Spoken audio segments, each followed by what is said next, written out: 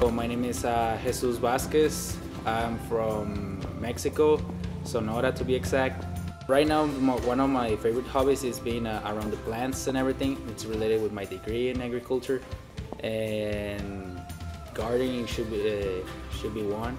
All right, so my major is animal science, as I mentioned, and the most interesting part that I discovered while I was studying is that there's many opportunities for that degree, even in the government or even just in private business or something. Career goals. Well, basically the main one that I have right now should be try to relate my studies with veterinary science. I'm trying to become a veterinarian in the future. So right now that will be my main goal.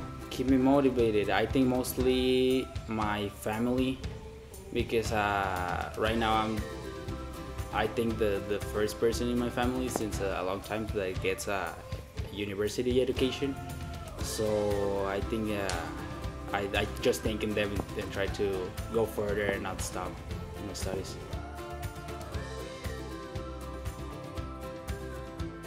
Well, to be honest, it had a lot of opportunities, and right here it's what we need, and it counts with a lot of availability to study here.